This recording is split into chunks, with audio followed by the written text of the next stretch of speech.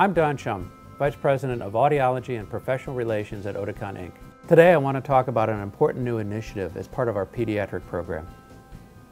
At Oticon, we have a simple mission. We want to create a better future for every child with hearing loss.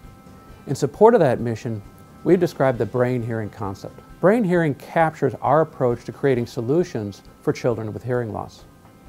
Why would we go down this road? Well, we fundamentally believe that parents want to understand and have confidence in the recommendations made by the audiologist in terms of which technology should be obtained for their child with hearing loss. We understand that you have a tremendous responsibility to provide clear and concise guidance to parents. Sometimes the technology solutions that are available to parents can be overwhelming and confusing. We want to make sure that we help support you in your process of trying to provide clear, concise guidelines to parents. When we talk about BrainHearing, what is it we're trying to get at? Well, it starts from a very fundamental observation that speech understanding is a cognitive process. It happens in the brain. We want to be able to provide solutions that provide the brain the very best information so that the child has the best possibility to get the most out of the spoken word. Sound plays a role in the development not just of cognitive development, but also in the areas of speech and language development, learning, social development, and so many other areas. Importantly, we understand that sensorineural hearing loss can disrupt this normal course of cognitive development. Sound that is missing, sound that is distorted, sound that is unreliable will not allow the child to make that natural linkage between sound and meaning. At a very fundamental level, what we mean by BrainHearing is that amplified sound must serve as a dependable source of information for the developing child. What do we mean when we say that sound has to serve as a dependable source of information? Well, it's captured in three basic requirements. Amplified sound must be complete, amplified sound must be accurate, and amplified sound must be consistent. If those three requirements are met, then the child has a very good chance of making that important link between sound and meaning. In order to meet the first criteria, that amplified sound is complete, that's met by two specific features in our products. First of all, we are fully compatible with the DSL approach to amplification for children. To that end, we ensure that the full range of input levels become audible for the child. In addition, we put strong emphasis on extended bandwidth in amplification.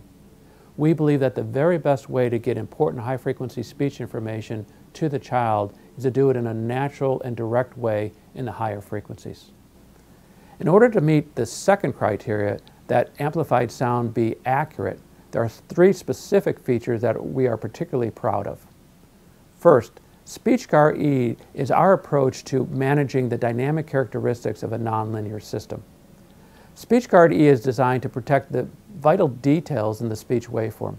The speech waveform is full of information that the brain can make use of, but some amplification approaches can distort or otherwise obscure some of this important information. SpeechGuard-E is designed to provide the most natural and most complete picture of these details out of the speech signal. Secondly, when the child is in the classroom, voice priority I ensures that the teacher's voice always comes through at an excellent signal-to-noise ratio, even when the classroom gets quite noisy. It works hand in hand with our and any other FM system to ensure that the teacher's voice is always the most important signal that the child can hear. And finally, when the child is outside the classroom especially, and it's noisy, our free focus directional system is designed to ensure the highest level of signal-to-noise ratio as often as possible for the child. And in order to meet the third criteria, that amplified sound is consistent, just take a look at our design. We pioneered the idea of using LEDs on hearing aids so that the parents, the teachers, and any other caretakers can know the functional status of the hearing aids at any moment in time. Also, we put tremendous effort into our design process to ensure a high level of both robustness and safety. In fact, we meet the highest level of standards in the industry. You play a vital role in the lives of the children that you serve. We are happy to be able to join you in creating a better future for every child with hearing loss. For myself and all my colleagues at Oticon, we want to thank you for this privilege.